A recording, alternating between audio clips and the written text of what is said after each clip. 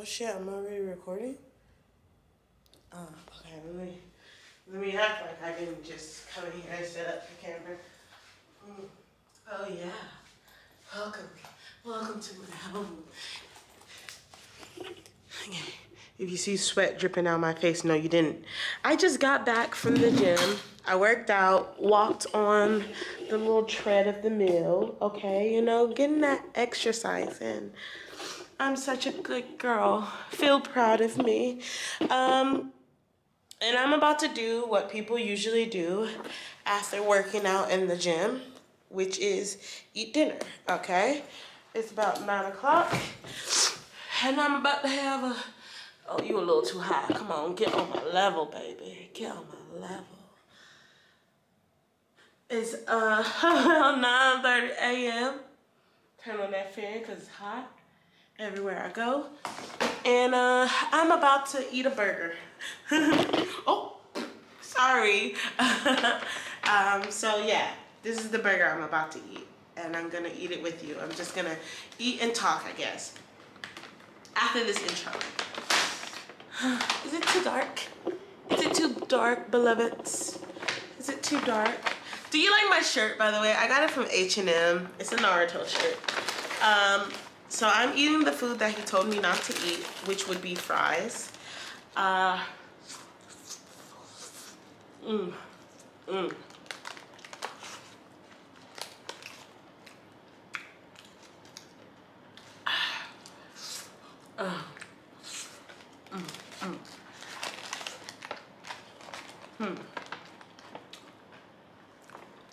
It was at this moment that he knew.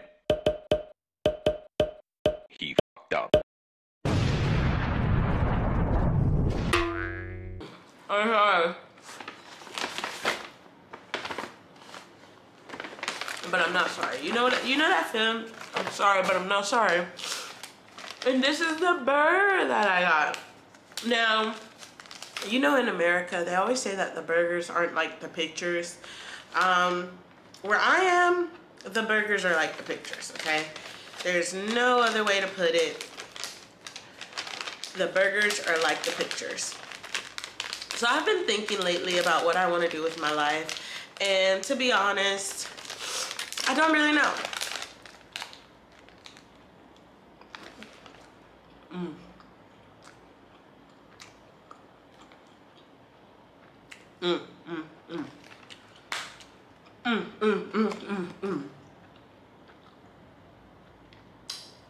I have no idea what I'm gonna do next. I was thinking how long I'm gonna stay in the country that I'm in. And I have a contract for 1 year. And I've been thinking about, do I do 2 years and leave? Or do I leave after 1 year? Now I talked to Stu Boo. Stu is all for me leaving after 1 year. However,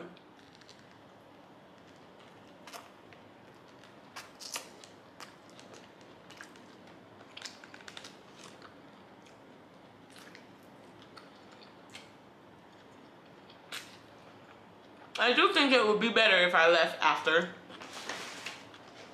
2 years.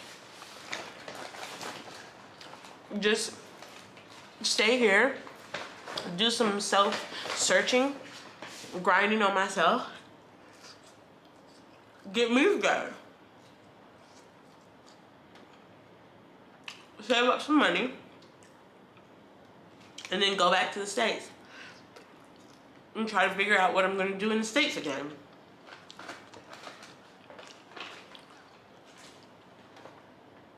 Do I want to continue to teach? Do I want to pursue social media? I definitely want to pursue social media. But how do I make it? I don't know. I do feel like I'm just getting older though. Not that social media has a timeline, but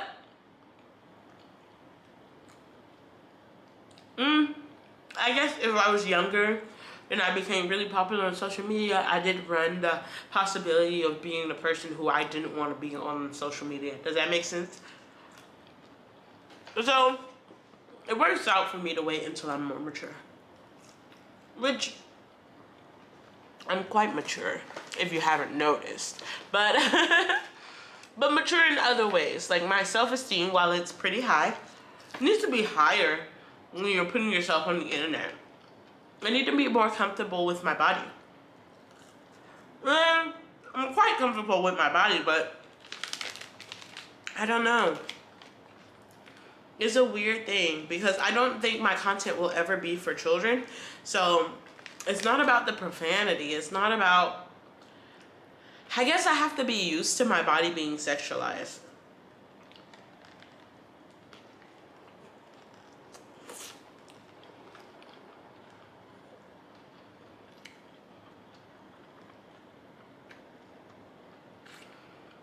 The idea of being sexualized when I'm not doing it myself still makes me a little uncomfortable. I've said it once, I'll say it twice. I like the idea of women finding me attractive. Men finding me attractive, it's like, eh. So, I don't know what the future holds.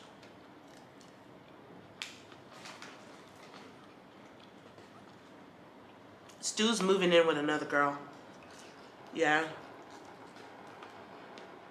And no, this isn't like our open relationship moving in with another girl. This is just moving in with another girl. She was someone that I considered friendly with. But once I went to China, she just never reached out to me. So, it was like, okay. But she's been spending a lot of time with Stu. Like, the way I hear it is she relies on him a lot. And Stu is just doing it. I think he misses having someone to rely on him. Because I used to do that. Rely on him. I don't know. I told him, you can't become someone's reliability, okay? They can't rely on you so much so to the point that it gets in the way of your own plans. Okay, because then, like, it's kind of like if people rely on you or they're using you in a certain manner and you can't live up to that standard, then it's just like, what now?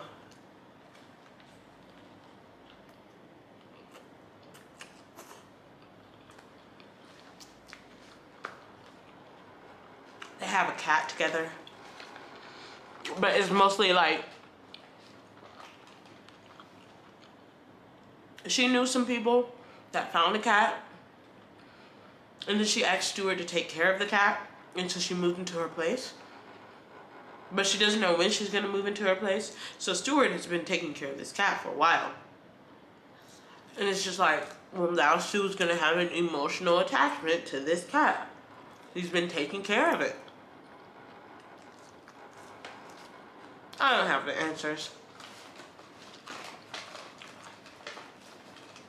I asked him, is she like paying for like the cat food and stuff like that, you know? Since you're taking care of the cat for her. He's talking about the cat had to go to the vet. And like, is she paying for this? He was like, she paid half of it.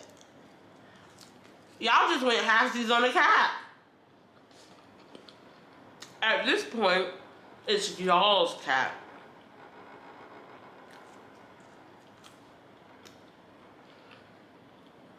I'm still processing how I feel about that. I go overseas and my husband adopts a fur baby with one of my female friends that doesn't talk to me anymore once I went overseas.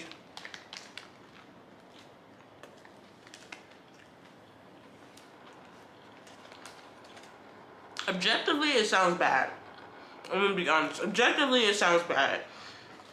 Like, if she were to watch this video, she'd be like, that bitch, Alia. But also, it's true. To my recollection of the situation, this is the truth. So,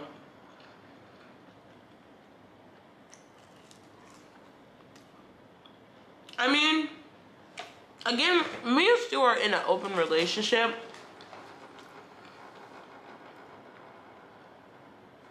But I guess to a certain extent, I thought the open relationship part would be more physical and not emotional. Because that is a lot of emotional support. I don't know. I asked Stu, you know, why are you giving her all of these emotional support? Not to be catty. I just know Stu. And in the past, when I met Stu, even though he helped me a lot,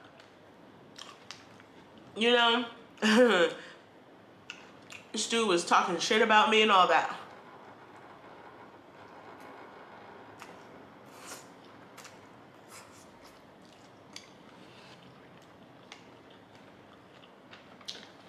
So for him to just be doing it out of the kindness of his heart, it's like, okay. I think a part of him feels, like I said earlier, the need to be needed.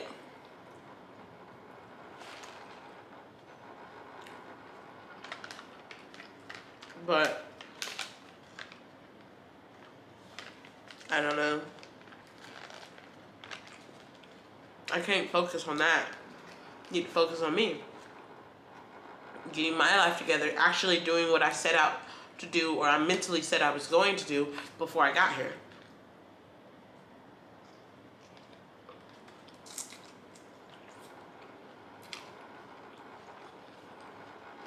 I cried myself to sleep last night.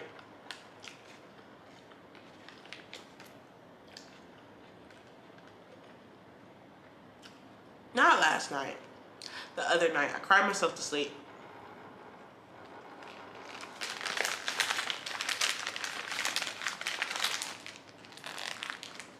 I know YouTubers like to reenact things. Would you guys like me to reenact myself crying to sleep? Let me know in the comments down below. Would you like, I was like that. Nah, I wasn't like that, but cried myself to sleep last night, the other night, and told myself that I don't get to live in the past anymore. I don't. And I don't think I was necessarily living through the past. I was confronting the past, and that had a very healing and astounding reality for me. That was really astounding for me. I had to confront the past so that I could deal with it in a way. I regret nothing.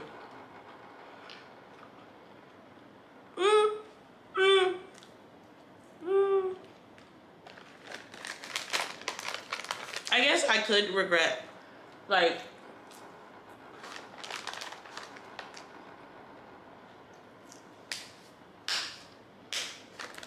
you know what I regret? Okay, here's what I regret. I regret that I'm fucking sick right now. That's one regret. Another regret, like legitimate regret.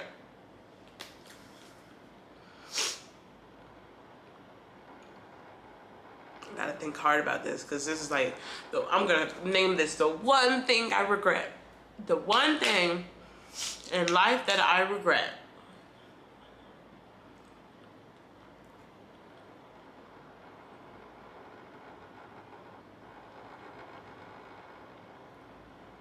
My thoughts are racing. You know, I don't think a lot before I speak, but like, I've been wanting to think more before I speak. The one thing in life that I kind of regret, but I'm not even sure if I really regret it, okay? But the one thing in life that I kind of regret, I'm not too sure, but I regret not taking the depression medicine. I feel like that could have kick-started a lot of things that I just had to let time heal, okay? Now, this is not to say that you can't just heal naturally from your pains or confronting or your shadow realm, and this is not even to get rid of your shadow parts, but to mix them in with your light self. That's a lot of mumbo jumbo to say. I looked at my past and I said, you know what, that sucked and it wasn't okay. And then I cried about it for about 2, 3, 4 years. That's the best thing. That's the best way I can say. And then I was like, okay, well now I want my future to be different. That's just the long, short story. Short story, long, short, long. Okay? But during that process, there was an opportunity to get on antidepressants and anti-anxiety medicine. And I was too far gone to actually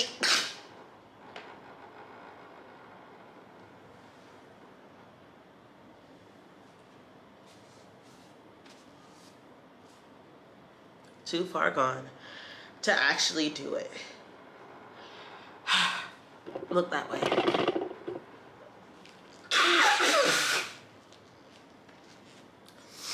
Let's act like that didn't happen. I was too far gone to actually use that help. And now as an adult, I mean, I was an adult then, but now as a more stable-minded adult, I do wonder if I had actually took that step, if I took the help that was being offered to me, where would I be now if I actually took that help? Part of me might feel like, maybe I wouldn't be where I am now. Maybe I wouldn't have the clarity that I have now because I went through all of those raw emotions, the emotions that I felt like needed to be felt, personally for me. And that's not for everyone. Realistically, that's not for everyone. But for me, it needed to be felt. And I am a better person now, having felt that, having said what I had to say, getting off my chest what I needed to get off my chest. Now it's like, now I gotta work on myself. Now I gotta work on like not being a bitch, and then also not being a bitch. And this is like in both ways, okay? Like I could do a whole video on this. Not being a bitch in the way of not being mean to people, not treating people like they shouldn't be treated, not snapping at people, you know, not being an asshole. But then not being a bitch, like not being weak, not letting someone talk their shit and just smiling, okay? Because I do that, and I do think that it could be perceived that I am weak when I do that. I guess a certain part of me is like self-preservation, but I don't necessarily like that, okay? So here's an example. There was a situation at the company that I'm at right now where we were having a meeting, a big meeting with teachers from other schools, okay? And so at the meeting, I was asking questions, you know, just being myself. I'm a little wacky, I understand, but even when I was a student, I would ask a lot of questions. I just want to understand. And if I'm not engaged, that's something I know about myself. If I'm not engaged, if I'm not like avidly engaged, it's not even going in the ear, to be honest. I'm not taking anything of what you said if I'm not avidly engaged. I have to like, my mind has to dissect what you're saying for it to really process. And even then, what do you do with that once it processed? Do I tap back into it and think about it later? I don't know. You know, I'm still learning a lot about myself, and I think that's a lifelong journey. But anyway, I have to avidly be engaged for me to learn anything when I am being lectured or something like that, right? At this situation, I was like, you know, cracking jokes, you know, just engaging myself. I don't think that it was too much of a big deal for everyone else, but like there was this voice in a joking manner, but still there's this voice that was like, oh, can't you like shut up? Like there's this voice that is repeating like, why are you always talking? And at one point it was like, if you be quiet for the rest of this activity, I will buy you lunch. I will buy you lunch. And she said this in front of everyone, and I was just like, okay, well, I'm not gonna let this hurt me. Let me just shut up so I can get a free lunch. Like, I was like, okay, well, I'm gonna get that free lunch. So I was quiet. And then at the end of the event, I was like, okay, well, what are you gonna get me for lunch? And she was like, oh no, I meant dinner. And when she said that, I immediately was like, there was a red flag. Like everything that she says to me, like it's not necessarily nice, but like, you know, like she's not really nice. I'm from the South. I'm a little sensitive. So you know, maybe I'm just a little sensitive. You know, black girl, I've noticed that black people speak to each other like that anyway. So there was a lot of like excuses for that type of like behavior or that interaction. She's from the north, stop being sensitive. That's what I tell myself. Like, I'm not gonna cry over how someone treats me, even though I don't necessarily, in that moment I was like, I don't think that I really do anything to deserve being like spoken to like this. You know what I mean? Like, I can be annoying, but like to just speak to me like this in front of people, and like I notice people will often make me the butt of a joke, and it's just like, I would never do that. I don't think I have. I would never do that to someone, especially not in front of them. And like, also, if I have something to say about someone, I'd also say it in front of them, but it wouldn't be like making a butt of the joke. It'd just be like, oh yeah, like there's a coworker at my job, and she's kind of bitchy. I call her the ice queen, but I tell her she's an ice queen to her face. The other day she yelled at me. She was like, Aaliyah, be quiet. And I was like, stop yelling at me, I'm sensitive. Which is an inside joke at my job, because like she will, like she's been known to snap at people from time to time, and I was just like, I think that's just her personality. So you just need to start talking to her like she talks to people, okay? She's very abrupt, she's very direct. Talk to her abruptly and directly. And that's the thing, when I was talking to someone and they were like, oh yeah, my feelings were hurt, I said that to them, and they were like, okay, I will do better next time. And then the next time they did it, and they told me, oh, I told her, stop yelling at me, I'm sensitive, you know? And that was the inside joke. So the next time she yelled at me, I was like, stop yelling at me, I'm sensitive. Because I gave my friend the advice to be direct. I gave my friend that advice, so I gotta take it too. So yes, that's the only person that I've been able to stand up and like say like, hey, no, don't treat me like that. But it's someone I interact with on the daily, and I really don't think that her intentions are to be hurtful. You know what I mean? And I don't think the other girl's intentions are to be hurtful. Like, some people just don't know how they come off. And like, that's even me. I don't see myself from other people's point of view. However, there's just certain things I wouldn't do. Anyway, the reason that I was thinking about her was because recently I went to like an event with some teachers, and they were talking, and they were like, you know, that girl is a bitch. And I was like, huh. I don't know how she like interacts with other people, but I know like the interactions that I've had with her weren't so nice. I wouldn't necessarily call her a bitch, but like, I guess I can see where people are coming from, you know what I mean? And they were like, that girl is a bitch. And I'm like, okay. I'm not like talking too much on it. I'm just like, okay. So other people feel some type of way about how she just talks to people. And I say, well, that's a New Yorker thing. New Yorkers will like talk to people kind of like they shit, and then say, well, I'm from New York, y'all too sensitive. And like, it's something that like I'm not just making it up. It's something that we've heard before, right? Like, New York and people from the north will be like, I'm rude, but I'm not really rude. You should see some rude people that I know, you know? And so, so it's just like, I'm from the South, I'm a Southern belle, so it's just like, I don't necessarily get down like that. But, you know, it's not something new. I've always heard that people from the north are a little abrasive, okay?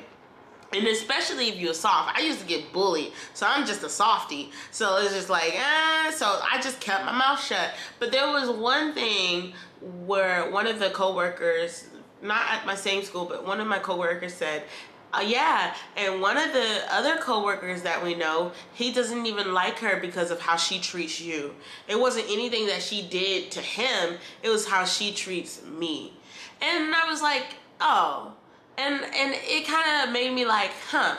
Like, you know, I went, huh. And I thought about it later, and I was just like, huh. You know, and so this is why I think huh about it. Because one, aw, like other people see how she like talks to me and they're like, no, I don't like that. But another part of me is like, are you like, oh, I don't like how she treats Alia. Like, am I the like, you know, people often describe me as someone that's like kind of ditzy and da-da-da-da, right? Like ditzy, dumb, like, you know, like a soft, like I'm, you know? And so it's just like, oh, I don't like how she treated Alia. Like, how is he viewing me in that moment, you know? And I don't know, you know, I could just leave it at, oh, well, but there was a part of me that was just like, maybe he views me as this like ditzy girl, and like, it's like, yeah, Alia can be annoying, but like, you're bullying the I don't know how to best put it, but it's just like, oh, when you bully the mentally challenged, you know what I mean?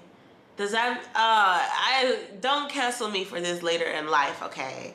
But when you like bully the mentally challenged, and it's just like, damn, you bully the mentally challenged, like you're an asshole. So you know what I mean? Like, that's, so I don't know how he sees me to be like, wow, she talks rude to Alia. I don't like her at all. Because for me, for someone, like, I could see someone talk rude to someone and be like, oh, that's kind of a rude person, you know what I mean? But for me to like, I don't want anything to do with her, it's like, damn, like, you can be rude to someone and it won't be like, I don't want anything to do with you. I don't know your story between that person. But like, for him to be like, I don't want anything to do. You know what I mean? This is a little tangent. Like, I already done finished eating, and like, all of my videos are a little bit of a tangent, but that's what I wanted to share with you today. I worked out. I ate a burger. I edited some videos, and we're looking forward to the future. Although we don't really know where the future is going, we are still very hopeful. And that's a lot more than I could say, like, back in the past. Gosh. Oh, you know that video? Like, I used to always end my videos with much love and positive vibes. I was trying to attract some positivity inside of my life. I needed some positivity inside of my heart. Oh. Man, I need to do a little clip for that and just put that in the beginning of the video so people know I can sing. I'm gonna drop my next. I'm gonna drop a song. I want to drop a song. I wanted to do a thing where I dropped a song like every month, but I didn't. So the future, the future, the future, future plans. So anyway, that is all that I want to share with you today. And I got a headache, so I'm gonna go drink some water, babies. Yeah, and that's probably your sign that you should drink some water too, okay? Or some pineapple juice. Depends on what you're gonna be doing later on tonight. Much love and positive vibes, and I hope to see you guys again next time. Yeah.